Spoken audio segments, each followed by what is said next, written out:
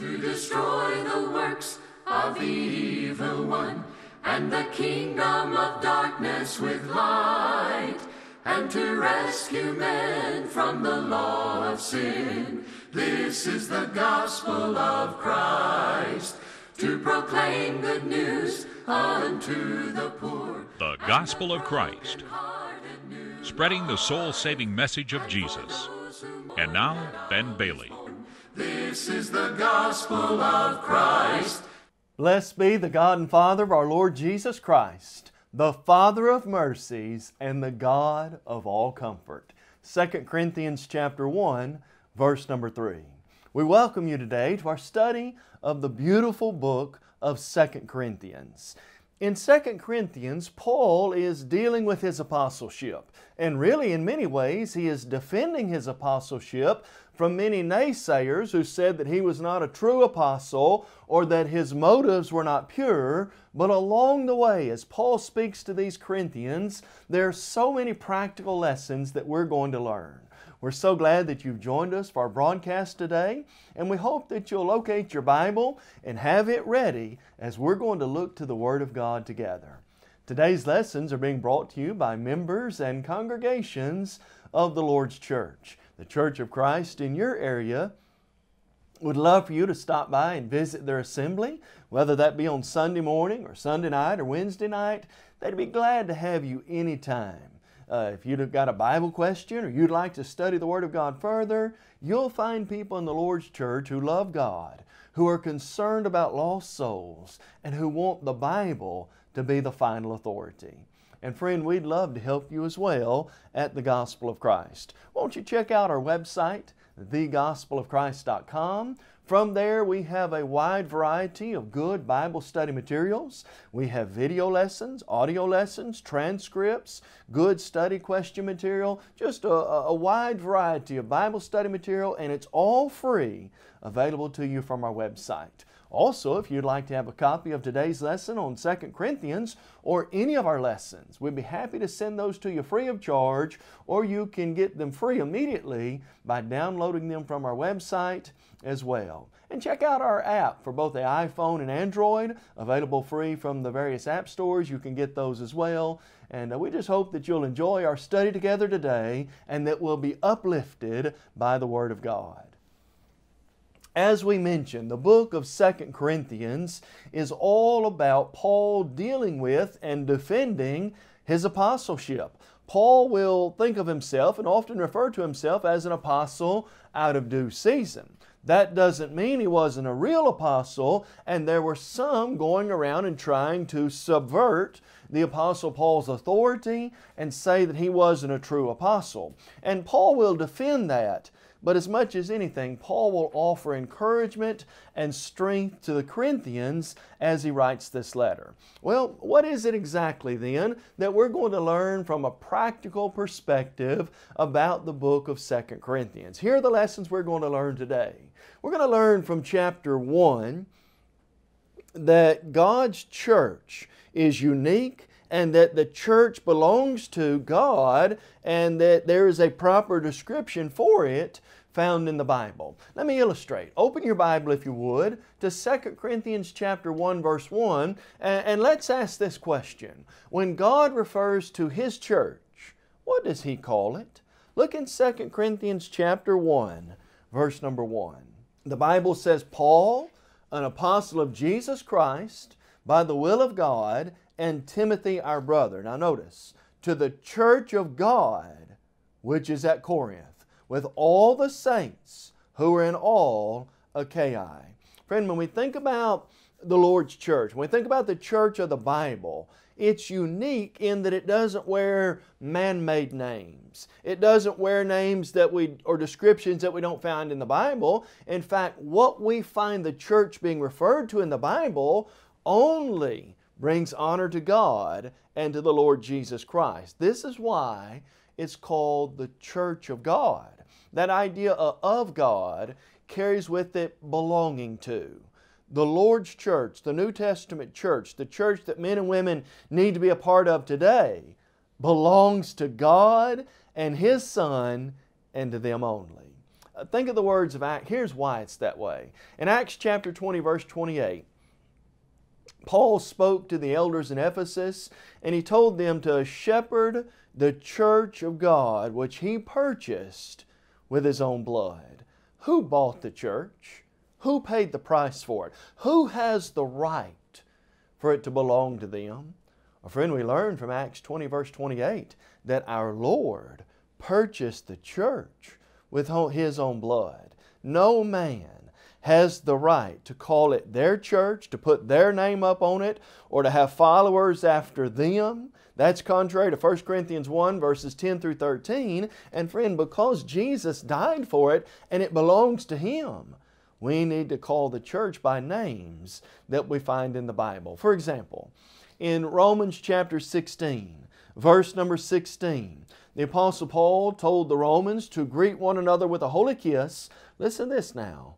The churches of Christ greet you. The churches of who? In the area of Rome, a large city, metropolitan area, there might be more than one congregation, but it was the churches of Christ. They all belonged to the Lord and Savior, Jesus Christ.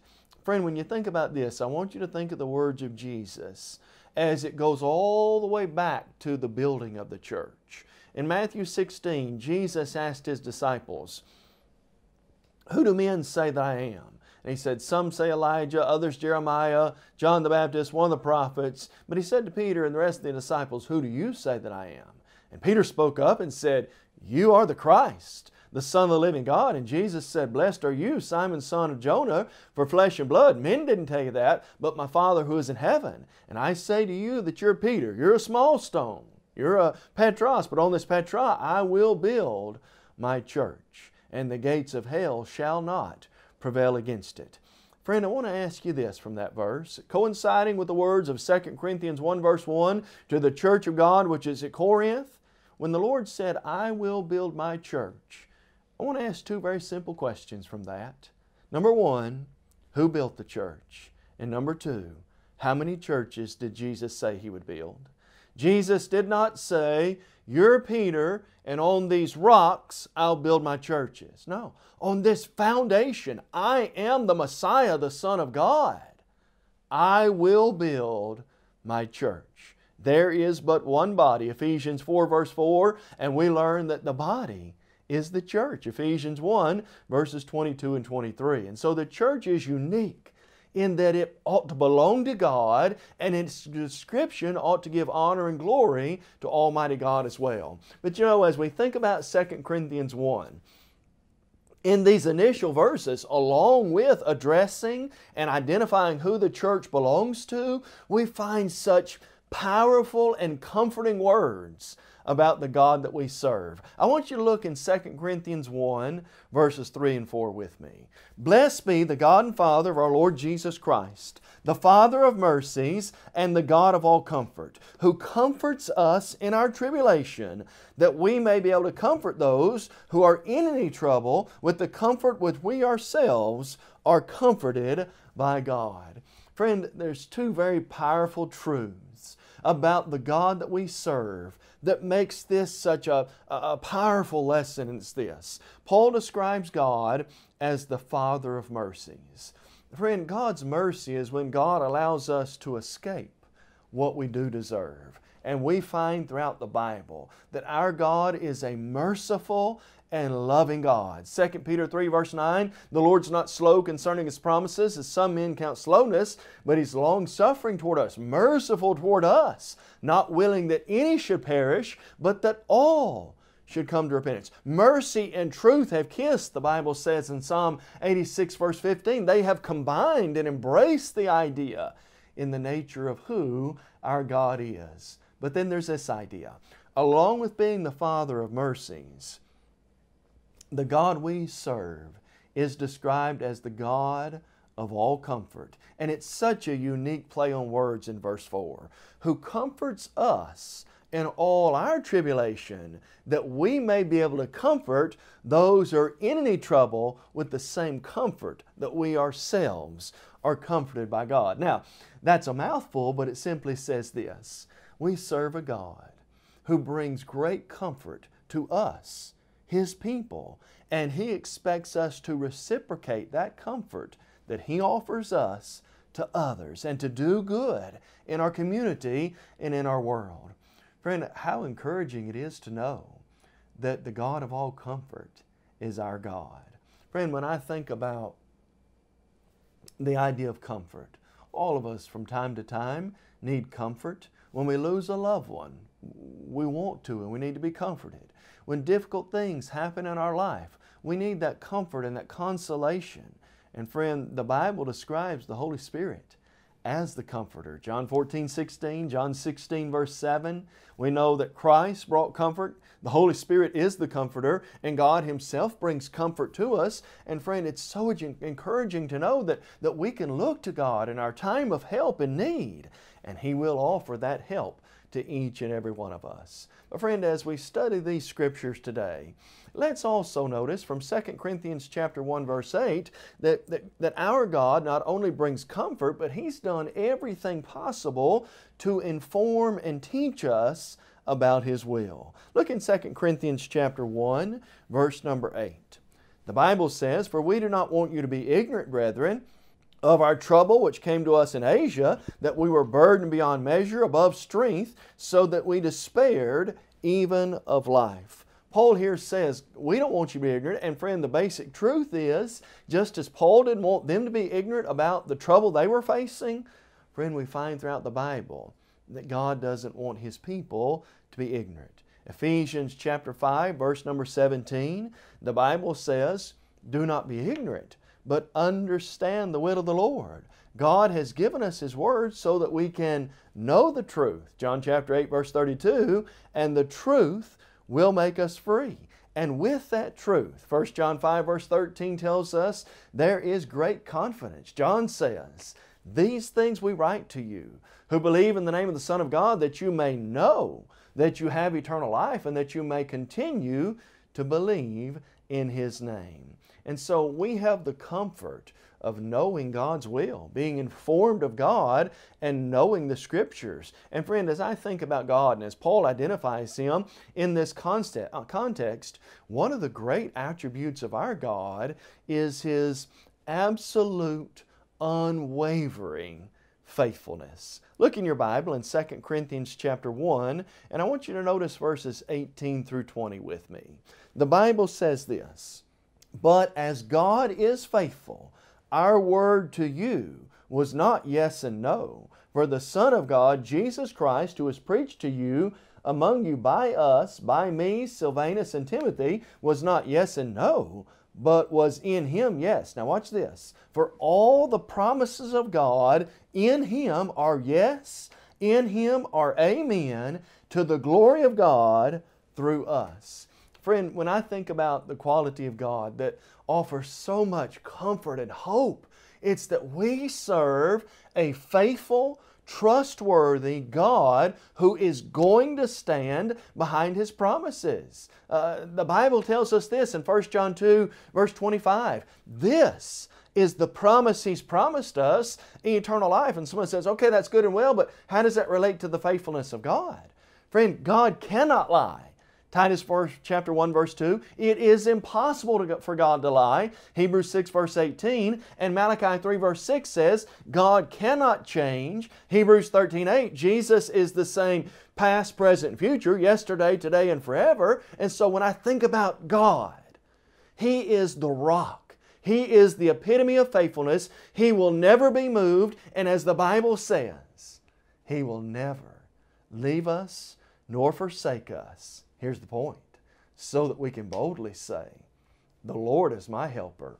I will not fear. What can man do to me?" Hebrews chapter 13, verses 5 through 7. Now, in view of all of that, about God, about His nature, how does that affect and help the Christian? Well, friend, because of these truths, the Christian can stand firm by his faith in God. Look at 2 Corinthians chapter 1, verse number 21 with me. The Bible says these words, "Now He who establishes us with you is Christ, and has anointed us is God, who's also sealed us and given us the Spirit in our hearts. Verse number 24, Paul says as well, by faith you stand. Friend, the promise, the establishment that we have and that by which we stand is faith in Almighty God. Faith is the evidence of things hoped for, the substance of things not yet seen. Hebrews 11 verse 1. Faith comes by hearing, hearing by the Word of God. Friend, as I study the Bible, as the truths of Scripture is confirmed, as I see it as the Word of God, and as I put my hope and trust in that, in who God is, friend, I can always take it to the bank. God's going to take care of every one of His children. Now, as we move to 2 Corinthians chapter 2, we need for just a moment to back up to 1 Corinthians. As you're well aware, most likely, 2 Corinthians then is a follow-up to what Paul said in 1 Corinthians, and chapter 2 especially is significant in the historical aspect of that. In 1 Corinthians 5, there was a man who had his father's wife. He was living in gross immorality, and Paul, along with the congregation, encouraged them to withdraw from that ungodly brother so that they might save his soul. It was a difficult thing to do, but 2 Corinthians chapter 2, verses 1 through 4 shows just how much they loved that man. They followed through with what Paul said, and the wonderful news is that man in adultery, when they did what the Bible said about withdrawing from that man in adultery got the point, he repented and was restored. But there was a problem. Some people were still holding a grudge against that man. Some people were still upset, no doubt, about the sin, how it likely affected the church, and how it brought great blemish on God's kingdom. Paul now writes in 2 Corinthians chapter 2, verses 8 through 11, encouraging these Christians to bring that man back fully and to restore him and not to hold a grudge against him. Notice 2 Corinthians chapter 2, and I want you to see what Paul says beginning in verse number 8. In light of this event, Paul says, therefore, I urge you to reaffirm your love to Him. For to this end I also wrote that I might put you to the test, whether you are obedient in all these things. Now whom you forgive, I also forgive. For if indeed I have forgiven anything, I have forgiven the one who for your sakes in the presence of Christ, lest Satan should take advantage of us, for we are not ignorant of his devices. And so this man did good. He did what was right. And Paul says, since that's the case, I'm urging you, I'm pleading with you, reaffirm your love to him. Friend, what's great about being a Christian is we do get a second chance. And not just a second chance. If we'll repent and turn to God, friend, we're promised multiple. We don't want to take advantage of that, but when we sin, we can repent, and we have an advocate with the Father, and God will forgive us. 1 John chapter 2, verses 1 through 2. And this man turned away from his sin. Paul says, don't make him a second-class citizen. Don't hold grudges against him. Don't look down your nose on him. I urge you, reaffirm your love to him. You ever known somebody who fell into a pretty serious sin? Maybe that person got caught up in something grossly immoral. They turned from that and came back to God. How were they treated? Were they treated like they should have been? Did we wrap our arms around them? Did we bring them back into the fold? Did we do everything we can to encourage them? Or did we kind of think of them, because of their sin, as a little less of a person? Friend, may I remind each one of us of this. That person who fell into sin, I can put myself right in their shoes. Here's why. The Bible says, there's none righteous. No, not one. The Bible says, all have sinned and fallen short of the glory of God. Romans 3 verse 10, Romans 3 verse 23, Ezekiel said, or Ecclesiastes 7 verse 20 said, there's not a righteous man on the face of the earth who does good and does not sin. And so when we think about this idea, let's realize all of us have been where that man was, and we need to put ourselves in their shoes and to realize how thankful we are to God that He gave us a chance, and that we ought to do that for others as well. Then as we move to 2 Corinthians chapter 3, we're reminded from this chapter that in doing things like this, in living the way we ought to, and representing God fairly, we may be the only Bible some people ever read. You ever thought about that? There are a lot of people who may never read their Bible, but they know you're a Christian. They know I'm a Christian. And did you ever think about the fact that we may be the only Bible some people ever read? Look at the beautiful words of 2 Corinthians chapter 3, verse number 3. Clearly, you are an epistle of Christ, ministered by us, written not with ink, but by the Spirit of the living God, not on tablets of stone, but on tablets of flesh, that is, of the heart. Paul says, you're an epistle. Your life is a living letter, in essence, he's saying, and is representative of what Christianity ought to be. Friend, I need to be cognizant of the fact that people are watching Christians, not in a bad way necessarily, but if someone knows you're a Christian and they know you're trying to live by the Bible, you have an influence and an impression on them. Let's live in such a way. Paul is stressing here that our lives are a good epistle, written and read by all men. Matthew 5 verse 16, Jesus said, let your light so shine before men that they may see your good works and glorify your Father who is in heaven. And as we think about this idea, I'm reminded of the powerful example of Acts 4 verse 13. Peter and John had said some pretty bold things. They'd spoke plainly about Jesus. They spoke from the Scriptures to those who were supposed to be masters of the law. And they didn't realize how these uneducated and smelly fishermen, in essence, could talk like this. And the Bible says this in Acts 4:13. Then, it says the light bulb comes on. Then they realized they had been with Jesus. Were people watching Peter and John and making an impression? Were they making an impression on them? Absolutely. And friend, my life and yours is the same way. Let's be careful how we live, and let's count it a privilege that we can represent Christ. Then in 2 Corinthians chapter 3, the rest of the context will show the difference between the Old Covenant and the New Covenant, how the Old Covenant was passing away, how it was temporary, how Moses' face was veiled, but in all of that, how the New Covenant is so much greater with Christians today. And Paul will say, this treasure we have, it's our power, it's the power of God, and it's not in us, but it's in God Himself. Look at 2 Corinthians chapter 3, and I want you to notice verses 7 and 8.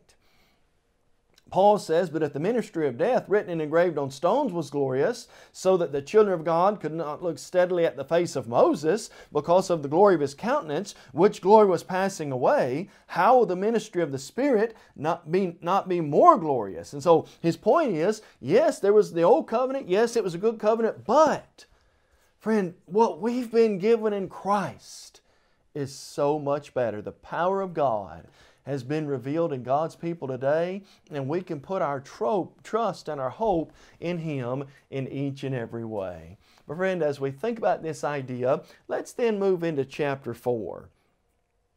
And friend, there's so many powerful lessons that we want to mention briefly from 2 Corinthians chapter 4, and here's some of those. A Christian can't be the Lord's silent partner. Friend, the Lord doesn't have any silent partners today. If I obey the gospel, I ought to be excited and happy to tell others about Jesus. Look in 2 Corinthians chapter 4, verses 13 and 14. Paul said, and since we have the same spirit of faith, according to what is written, I have believed and therefore I spoke. Don't miss this.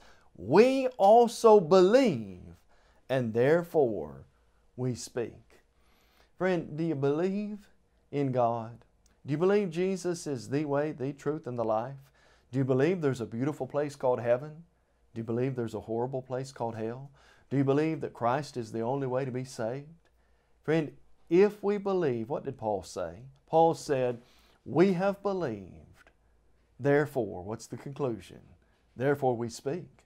The Lord doesn't have any silent partners. If we really believe what the Lord has done for us and we are confident of our faith and the way of salvation, we've got to tell somebody about that. That's why Jesus said, go into all the world, preach the gospel unto every creature. The love of Christ compels us to do just that. But friend, I want to close this idea today by noticing on what it is that makes telling that message so great, and it's this. We realize what we have in the here and now is temporary, and that we're looking for something far greater. Look at the beautiful words that closes chapter 4 in 2 Corinthians 4, verses 16 through 18.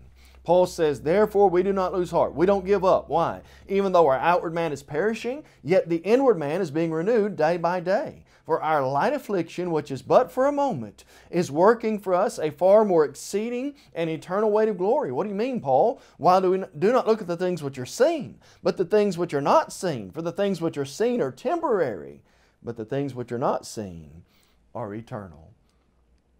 Friend, we're not looking forward to a temporary home, an earthly home, a mansion here in this world. Our hope is not built on the here and now. Yes, we live in a fleshly body, and yes, we fight a fleshly spiritual fight today against the host of darkness, Ephesians 6 verses 10 through 18. But friend, we eagerly groan, we look forward to, we realize this is the temporary side.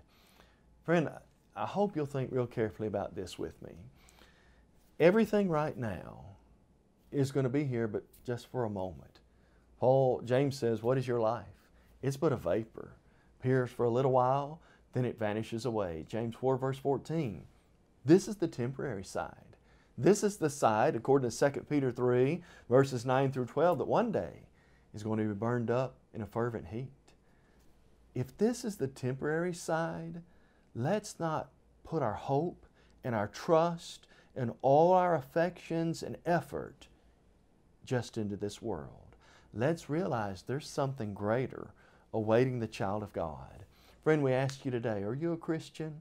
Have you put your trust in the God of all comfort? Are you looking forward to that beautiful place called heaven? If you've never obeyed the gospel, why not do that today? Do you believe Jesus is the way, the truth, and the life? John 8 verse 24. Would you turn from sin and turn to God in repentance? Luke 13 verse 3. Would you confess the name of Jesus before men? Romans 10 verse 10. And would you do what Jesus said? "He that believes and is baptized will be saved." Mark 16:16. We're so glad that you've joined us today, and we want to encourage you to listen again next week as we're going to study more from the wonderful book of 2 Corinthians. You may have just joined our program and are wondering, what is the Gospel of Christ? The Gospel of Christ is an evangelistic work. You may have just joined our program and are wondering, what is the Gospel of Christ? The Gospel of Christ is an evangelistic work of the churches of Christ that reaches the whole world with the gospel through TV, radio, and internet. Our motto is to take the whole gospel to the whole world. We believe in having a book, chapter, and verse for everything we say and do. And unlike many religious groups today, we're concerned about lost souls, not your wallet. This is the gospel of Christ. We encourage you to visit thegospelofchrist.com for a host of Bible study material, as well as video and audio from our lessons. If you would like to have a copy of today's lesson, please visit our website and fill out a media request form. You can also reach us by emailing mail@thegospelofchrist.com or call us at 844-6-GOSPEL or write to us at the address on your screen. You can also get our Gospel of Christ app on your handheld devices for those on the go. Gospel of Christ.